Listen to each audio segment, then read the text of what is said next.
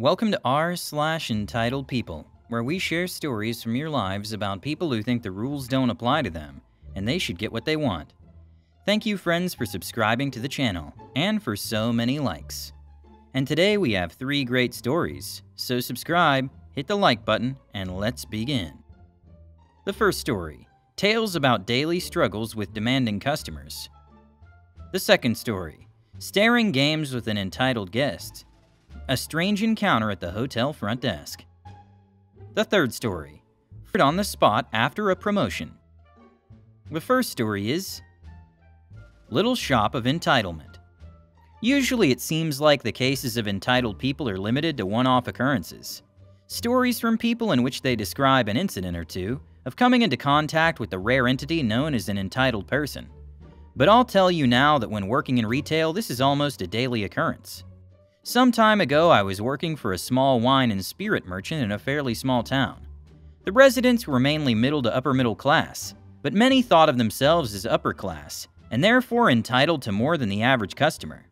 This would usually be in the form of asking for discount. Whether it's 1 bottle or 10, the words, "So what discount are you going to give me?" or "What price are you going to sell me this for?" will forever grate in my mind. Most of the time it would be for a case, 12 bottles, of cheap plonk, and in this instance we'd usually take a bit off the top to make it seem like we're doing them a favor. If they were a part of the company, society, etc. that we do trade with, we'd take off as much as we could, depending on the profit margin of said product, or up to as much discount as they were allowed per agreement. Usually such customers would be happy to get a discount, but every now and then some would get pushy and demand their full discount on items we could not sell at such a price without making a loss. On one particular occasion, a customer who is a member of multiple societies thought they could stack their discounts and demanded I give them a 120% discount. At other times, we would get the occasional customer who wanted an expensive bottle of champagne, whiskey, or fine wine, but did not want to pay the price. When working in retail or customer service, you're always taught to never say no. Rather using the terms like "unfortunately," "I'm sorry, but," and using a technique that I like to call the SH sandwich, good news, bad news, good news, we would usually use this to upsell customers, and it worked pretty well if someone wanted a discount. For example, 1. A customer wants 10 bottles of wine. 2. They ask for a discount. 3. I would reply, "Let me have a look and see what I can do for you. Good news." 4. I would check the system and see that the margin is good, and it's possible to give a discount. However, I would also see that the wine is not currently on offer. So I would say, "Unfortunately, the product is currently not on offer. Bad news." 5. Then I would try to upsell them. In this case, I would say, "However, if you add another 2 bottles and take a full case, I would be happy to give you a small discount this one time. Good news." We made sure to always include this one time or as a one-off because we had customers who would come back thinking they're forever entitled to a discount just because we gave them one on their last order. Some would persistently try it, even if we told them and reiterated that it was only once. It even went as far as threatening to ban a couple of customers if they refused to stop asking after being denied on multiple occasions. Other problems with discounts arose due to poor communication with the retail chain that we were part of. Sometimes they would advertise offers but forget to inform us. One instance of this left me shaking with anxiety and anger, after a particularly nasty customer who always demanded discounts and was denied finally got his chance at revenge. After screaming at me to check the online store, it was determined that the offer was legit, but no one thought that informing us was important. Upon seeing that he was right, he proceeded to get up close to my face and smugly demand that I apologize to him. Even after all of our techniques and ways of saying no, without actually saying no, there'd always be a customer or two who would use a different tactic we would not be prepared for. For example, we had one customer who would buy a lot of wine once or twice a year. His tactic would be to come into the store 5 minutes before closing time and then proceed to taste everything on the tasting table. He would then try to taste wines that weren't, saying things like, "If you open that wine, I'll buy a case," only to then do a 180 and go back on his word, because he didn't like the taste. An hour after closing time and after he picked what he wanted, he would negotiate the price. The thing is, he was never rude or demanding, and always spent a good few thousand. As a small shop, we needed the sales, and coupled with the growing irritation of having to stay after closing, meant that we had to oblige him most of the time. Some customers would also take advantage of trying every single wine before leaving or buying 1 bottle of something cheap. whilst others would try to get a free gift box or free delivery. One B-movie celebrity had a habit of calling just before closing and getting wine to be delivered that same evening for free. This would usually involve me hauling a case of wine about 3 kilometers to their house. One day I had had enough and refused outright, but that only made us lose a customer. The other incidents involving entitled people during my time there did not happen in the shop directly or during a transaction, but rather outside. Our shop had a small customer plus staff car park, 5 to 6 spaces at most, down a small road adjacent to our shop. The road was a bit of a gray area and no one was quite sure whether it belonged to the council or to the business park it led to. Due to this, ticket inspectors would not patrol this road, and every resident thought they were entitled to free parking there. However, our little car park was private land and owned by the retail chain. Unfortunately, quite a few people, including the shop across the road that only had 1 parking space for customers and staff, or the taxi service with its own parking 50 meters down the road, did not get the memo or see the multiple signs stating, "Private property, customer parking only, repeat offenders will be towed." Of course, we never got anyone towed, but we would leave a note on the car, and if that got no response, then we would call the ticket inspectors, who would come and give them a fine. We tried to be as lenient as possible, and would accept people using our car park after closing time, as long as the car was gone before we opened the next day. Similarly, we would make exceptions to those that asked for permission, had a good reason, and were being sincere in the amount of time they would need. However, this did not stop those entitlement-inclined individuals from exerting their right to supposed round-the-clock free parking.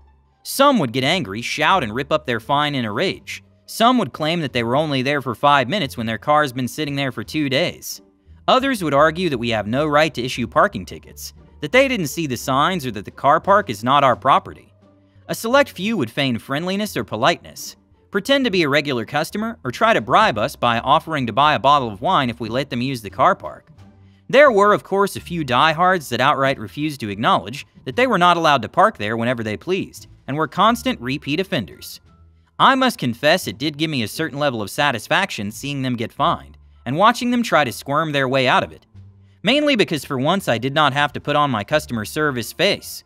I could tell them no, and there was not a D thing they could do about that.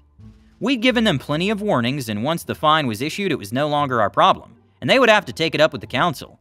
If you made it this far, thank you for taking the time to read my story. I apologize for the length, but it's the shortest that I could make it.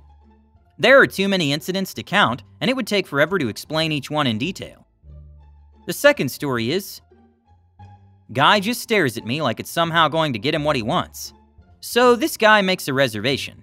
He books a cheap room. Not the cheapest, but still quite the difference. All is good until a couple of days later when he arrives. "Hi, I have a reservation under blah blah, and if you could give me that X room, most expensive room." I inform him that he booked Y room. He starts how he's our loyal customer, blah blah, regular SH. I've never seen him before. He then starts complaining about everything and acting really strange, like extremely odd. He would just stop talking and look at me. I thought he was going to say more, but nope, he just stared at me. I then just repeated, "Sir, you've booked the Y room, but for the difference of $, you can get that room." He just looks at me. Now, I'm used to getting stupid stares from people, but this guy was not drunk or high. He just stared at me. I stared back at him. There's silence. I try to be nice and just calmly repeat it again. He then finally says that it's too much and he's going to keep the original room. Go forward 2 months. I see the reservation for the same name, this time over bking.com. And now he books the cheapest possible room we have, but it's the beginning of summer, so the prices are double what they were. He shows up at 9 a.m. and before I can even say hello, "Hi, well today I booked your best room." I'm thinking to myself, WTF, you booked the cheapest darn room we have. Much worse than what you did the first time. Anyways, I first inform him there are no rooms available yet, as we were the full day before the current guests are still eating breakfast, and that he needs to come back later. He just smirks and gives me his stupid stare again. I ask him to come back later and the room will be ready for him at XXX hour. I also inform him that he's not actually booked our best room, but the cheapest room. He just stares at me like I'm stupid again. I inform him again of what he booked, and that unfortunately we have no other rooms available, aka we're full. He keeps staring at me and smirks again. This time I just decide enough. I just stare back at him. I just didn't care. He was obviously a bad guest in my book, and I really don't care anymore for his weird staring trick. He just kept staring at me. I wait for him to say something, it's his turn. He doesn't flip out or start yelling. He just says how unprofessional I am and what I have against him. I let him know I have nothing against him. Although I do, because his staring is just effing weird, and obvious that he's trying to put me in a strange position. He continues with, "Well, what are we gonna do now? I booked your best room." I tell him the facts again. He just stares and stares and stares. And then he flips out. "What do you have against me? You really don't want me as your guest, right?" I totally calm disagree with him and tell him he just made a mistake, and I would be happy to cancel his reservation for free. Please just leave, I think to myself, and stop with the staring. He stares. I think to myself, F it, I'm just gonna go do something else. He starts yelling at me how unprofessional we are, and that we're going to get what we deserve and he's going to write it. At this point, I'm just like, "Sir, you can get a free cancellation, and I can help you to get it on bking.com. He insists that it's not possible, and shows me how he's paid already for the best room. I try to show him what he booked. He keeps moving the phone away, just showing me that he is paid. I finally get to show him, and now here you see, request free cancellation, and he quickly moves his phone away, like I was trying to click it. This goes back and forth for a while when he finally gives up and cancels his reservation. He leaves telling me how we're going to get what we deserve. Thank you, and please don't come back. Completely destroyed my morning and rest of the day. Not to mention I'm alone today and have somewhere around 80 checkouts and am totally unprepared and already exhausted. I googled him later and saw he's a public speaker. Has some strange wannabe TED Talks in his weird videos and portfolio. I'm thinking to myself now, dude, your strategies might work on some people, but staring like that is just effing weird and puts people in uncomfortable situations where they just start talking, I guess. Which I guess was your intention with me. But I have a job here and I'm used to BS, and just staring at me won't change the facts. Did you expect me to pay for your room out of my pocket or something? GTFO and stop being a creep. Edit. Coworker informs me later that he actually did stay with us before, that she remembers him. Must have been a long time though, since he's not in the system anymore. But that he's gotten really strange. He used to be really nice. Now he's just really creepy and rude. The third story is one effing penny as a promotion. I was working at a union grocery store in 2002-ish as a bagger. $30 a month for union dues, minimum wage to start. 6 months in, they renegotiate the union contract and say our union rep really went to bat for us, and once we finished our first year, we would be getting a sizable raise. They had me coming in at 5 a.m., outside union regulations, to pressure wash the bakery and meat department rubber floor mats. They had me staying late to do inventory, but I again against union rules. Basically working 3 of us baggers into the ground. First year completed. First check under that new raise, a penny a GD hour, 1 cent, 40 cents a week. I took my check into the GM, who I had a good working relationship with. Asked him if there was a mistake. He looked at the check and said, "Your hours look fine. You're full-time, what's the problem?" That raise you bragged about us getting, that the union rep really took you to town over, is a penny an hour? Are you serious? GM looks uncomfortable. That is, well, it gets better the longer you're in the union. You're off to a good start. I'm done. I'm out. Let's talk about this. I don't want to lose you. You're a great worker. Hold on, let's figure this out. Can you bump that raise up a few bucks an hour starting last week, while untying my apron and taking off my name tag? The union contract states, I dropped my stuff on his floor, turned and walked away before he could finish. Best feeling ever. No 2 weeks, no response from follow-up HR phone calls, and laughing in his face when he asked me to come back every time I shop there. Literally the lowest possible raise they could have given. Fully insulting. A few years later, the granddad who owned the company croaked, the family fractured, and whole chain went belly up shortly thereafter. Hit the like button and subscribe to the channel. See you in the next video.